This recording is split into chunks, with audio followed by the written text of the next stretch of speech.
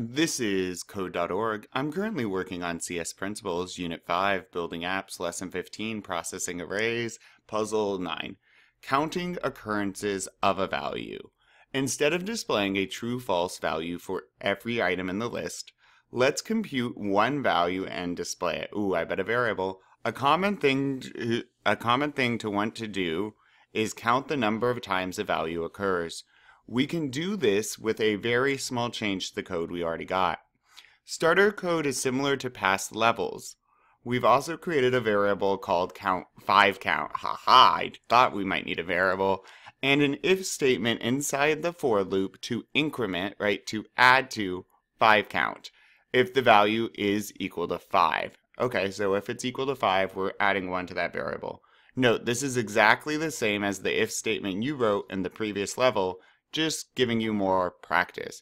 Run and rerun the code to make sure that it's actually counting the number of 5s in the array.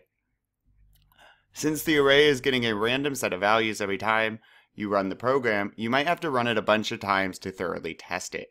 Make sure you get it to run at least once when no 5s appear in the array. Finally, if you'd like to, change the first loop in the program to add 100 times to the array instead of 10.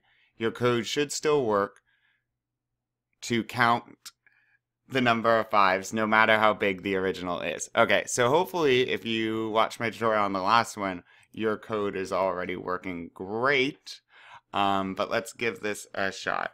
So our code's gonna go here, and they want us to add an if statement inside the for loop to increment 5 count.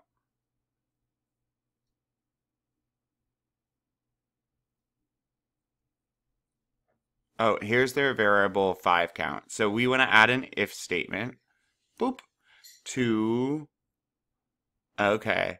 And this is the same as last time. So I thought they'd give us our code back. We want to check, right? So we have our array up here, and our array is being created by appending the values to it each time this loop runs, a random number to it.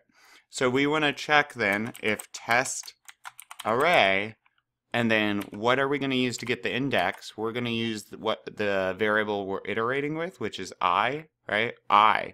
And I is going to keep going as long as it's less than the length of test array, which means test array 0 will return a value, test array 2, and it's just going to keep going till the end of test array, so we can check each value. And if that value is 5, we want to add 1 to our variable. Let's do it the fancy way we learned how. So you can do, this is correct, 5 count equals 5 count plus 1, right? But we also learned the fancy way, which is the shorthand, 5 count plus plus. This is what programmers use a lot. That just means plus 1. And then, did they want an else? I don't think so. Nope, they just want us to count and then output it. Oh, they already are. All right, so let's try this out.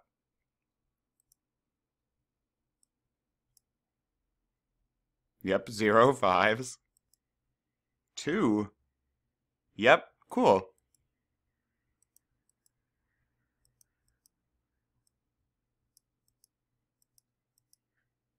Cool, so that's working. So it was similar to the last one. The tricky part is making sure that you use the array's name and I, and understand that you're looking at each index as this loop goes through and checking with the equality operator if it's equal to 5.